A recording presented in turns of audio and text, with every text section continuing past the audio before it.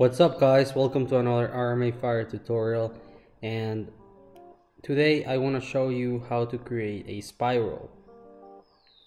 So if you're coming from cinema, there is I think a tool to create kind of like a spiraling spine, and in Houdini there's no like click and go tool, but it is extremely easy to make.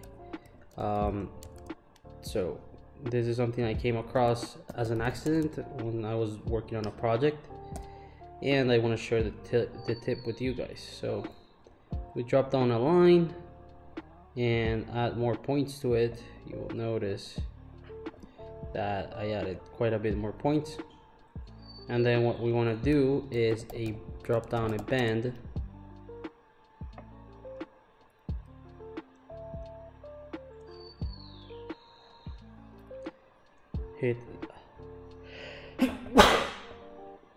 I apologize, sorry guys.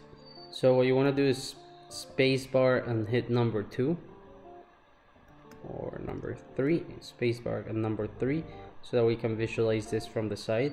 And we're going to select the set capture length, and we're going to capture the length of the line from bottom to top.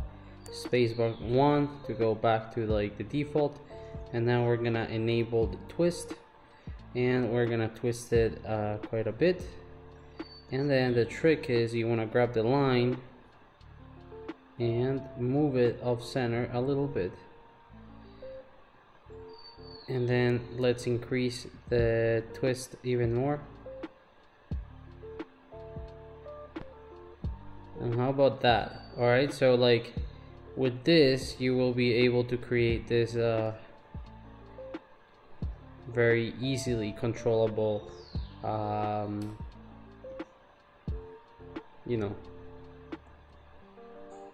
tunnelish splines, or however we want to call it. If we pull this off farther away from the center, then the radius gets larger. Like this, it gets less intense. And if we increase the twist, you can increase the intensity of the amount of times that it goes around. And you can also play with the length scale. This is useful because look at that, you can like stretch it out and control how much you want that. Tapering is also nice because we can taper the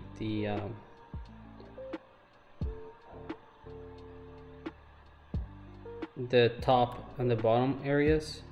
And for the squish, it's almost like it'll inflate the center of the spline, and you can change the pivoting of the squish, so that if you wanted to have like more amplitude here or whatever, and there's also enable remapping.